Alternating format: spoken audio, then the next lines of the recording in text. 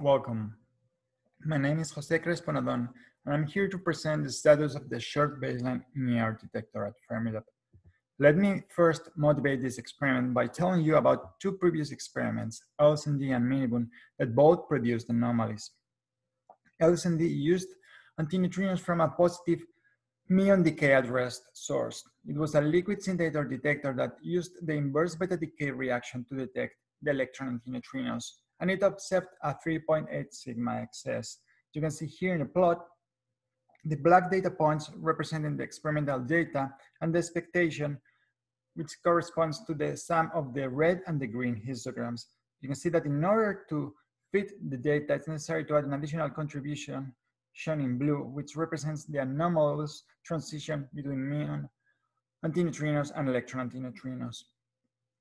Minibun instead used neutrinos and antineutrinos from mostly a pion decaying flight beam. It was a Cherenkov detector that could not distinguish between electron and gamma, and they observed both excesses on the electron neutrino and electron antineutrino channels. Minibun had a different baseline and energy from LSND, but a similar L/E ratio. Here, for the neutrino channel, you can see the black data points representing the experimental data and the solid histograms representing the expectation, and there is an excess which amounts to 4.8 sigma. The LSND and Minibun anomalies, together with other short baseline anomalies, when interpreted as neutrino oscillations, point to a delta m squared region of about 1 electron volt squared. This cannot be explained with the three standard model neutrinos, and the minimal model, 3+1, requires an additional heavier neutrino mass eigenstate, which is mostly sterile. However, there is a strong tension between appearance and disappearance experiments, as shown in the plot. The appearance region, shown in red, is in conflict with the disappearance limit, shown as a blue line. Going to more complicated models, such as 3+2 or 3+3, do not improve this tension. In fact, new mechanisms not relying exclusively on neutrino oscillation have been proposed in order to explain those anomalies. Here's where it enters the Short-Baseline Neutrino program at Fermilab. The Short-Baseline Neutrino program at Fermilab uses a neutrino beam, which is mostly from pion decay in flight, even though it has also kaon and muon decay components. It's a well-known beam, the Booster Neutrino Beam, which is the same as Minibun. Then we have three liquid Argon Time Projection Chamber detectors. By using the same detector technology and target, we reduce the systematic uncertainties. And in addition, the liquid LArTPC technology allows us to discriminate between electron and gamma in order to resolve the Minibun anomaly. The first liquid LArTPC is SBND at 110 meters away from the production target. It has 112 tons of liquid argon in the active volume and is expected to start taking neutrino data in 2023. Microbun, at 470 meters away from the neutrino production target, has 90 tons of active liquid argon and has been taking neutrino data since October 2015. Finally, we have Icarus, at 600 meters away from the production target. It has 476 tons of active liquid argon and is expected to start taking neutrino data this year. The goals of SBND are four. First, performing a high precision measurement of the Booster Neutrino Beam flux convoluted with the neutrino-Argon cross-section before any oscillation happens. The high correlation between the near and far detectors grants us a reduction on the systematic uncertainties that boosts the sensitivity for oscillations at the delta m squared region of about 1 electron volt squared in order to conclusively address the short baseline neutrino anomalies. The second goal is performing high precision measurements of cross-sections of muon neutrinos and electron neutrinos in argon. This will improve our knowledge of neutrino-nucleus interactions and reduce the systematic uncertainties on oscillation searches for both short and long baseline experiments, such as DUNE. Third goal is using the neutrino beams at Fermilab to search for beyond standard model physics. And the fourth goal is advancing further the liquid Argon Time Projection Chamber detector technology. In terms of oscillation physics, when studying new appearance, the role of SBND will be measuring the intrinsic electron-neutrino component of the Booster Neutrino Beam flux with large statistics before any oscillation happens. Then Icarus and Microbun will search for an excess of electron neutrinos using SBND measurement as reference. As you can see in the plot, the SBN program will be able to explore the LSND favor region shown as a blue shade with 5 sigma. In addition to new E appearance, we can study new mu disappearance. And actually, if you have new E appearance, then you have to also have new mu disappearance, because one of the matrix elements that is driving new E appearance is mu4, which is the matrix element which is responsible of new mu disappearance. The role of SBND here is measuring the unoscillated neutrino flux. And Icarus and Microbone will search for a deficit of muon neutrinos, which is only possible thanks to the reduction on the flux normalization systematic uncertainty brought by SBND. As you can see here in the plot, SBN will cover almost with 5 sigma the allowed region shown in green. Then we have the cross-section program, and SBND will have the largest statistics of neutrino-Argon interactions ever recorded. We will accumulate 5 million events of muon neutrino charge current inclusive interactions and about 1.6 million events of neutral current muon neutrino interactions. In addition, we will have about 12,000 electron neutrino events per year. But not only in the inclusive mode, thanks to the excellent particle identification capabilities of the liquid LArTPCs, we can also study with detail all the exclusive channels and distinguish between the multiple pion production channels. This will allow us to discriminate between nuclear models and Dune Monte Carlo generators, which is also useful for Dune. With these measurements of cross-sections, we will be able to reduce the systematic uncertainties for the oscillation analysis.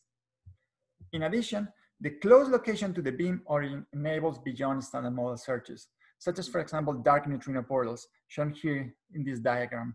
Here we have a muon neutrino, which is producing a dark neutrino that then decays into a dark boson, and then this dark boson decays into an electron-positron pair.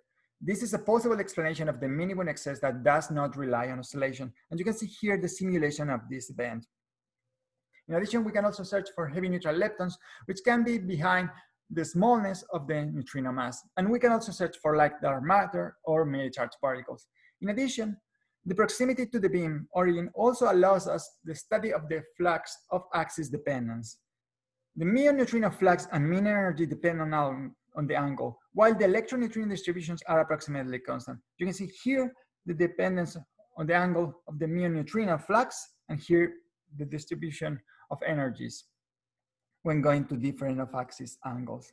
This will allow us to have additional handles for background reduction, interaction model constraints, and the flux systematic uncertainty reduction. Now describing the detector, the TPC has 112 tons of active liquid argon and a drift field of 500 volts per centimeter.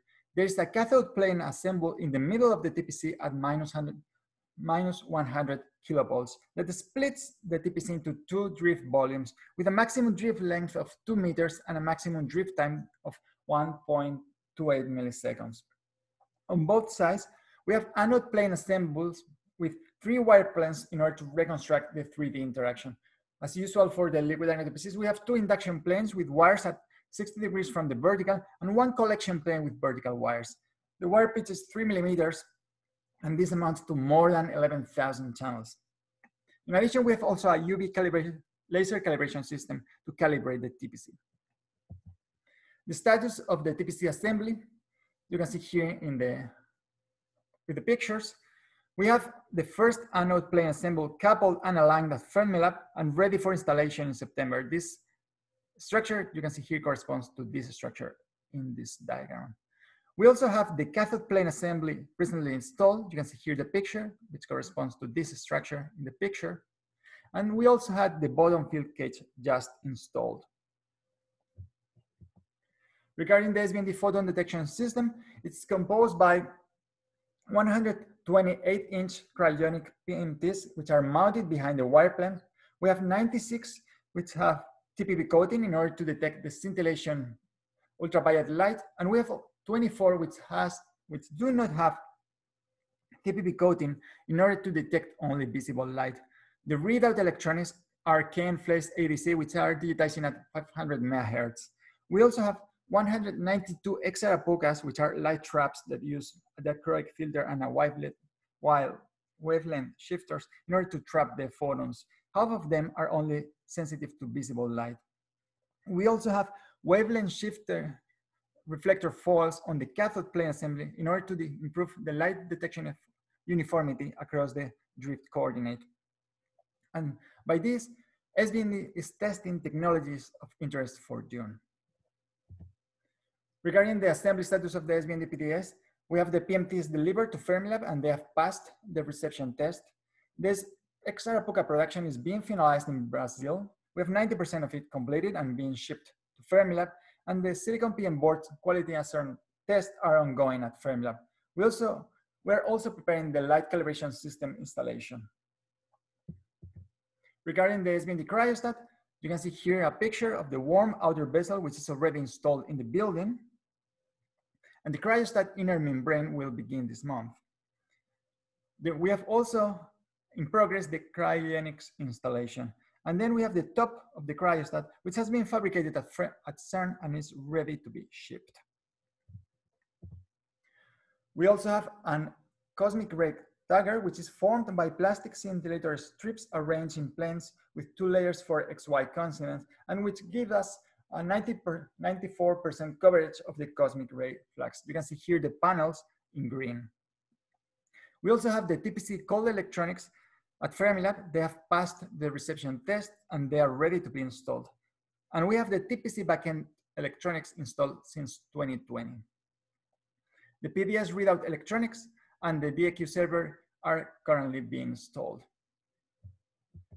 So in conclusion, SBND is the near detector of the short-baseline neutrino program at Fermilab that will use the Booster Neutrino Beam to conclusively address the anomalies potentially caused by sterile neutrinos in the region of about 1 electron volt squared.